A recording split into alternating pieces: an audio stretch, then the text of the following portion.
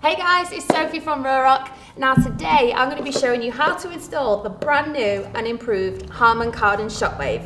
Let's get to it. So funny enough, I already have a 4.0 Street King right here. Now first thing we're going to do is start to take out the chin skirt and take out the liner.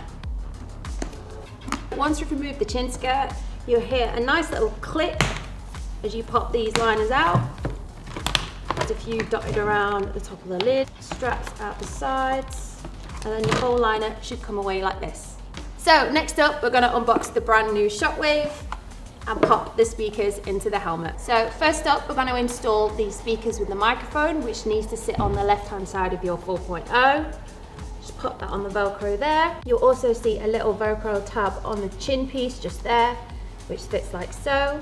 And then you've got your cable here, which pops into the connector just there, and you'll hear a nice click when that's in place. So we'll pop the other speaker in the other side, Velcro just on there, and also your cable which clicks in like so.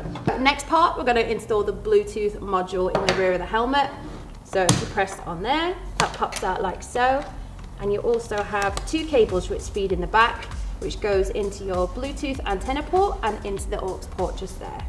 So you hear a nice little click once those are in place again, and then you can pop those cables in and slide that into the back of your helmet. So last thing to do is to pop your liner back in, which has been magically done here. Switch the Bluetooth system on, connect your phone and hit the road. Now we have plenty of how-to videos on our channel, so make sure you go and check them out.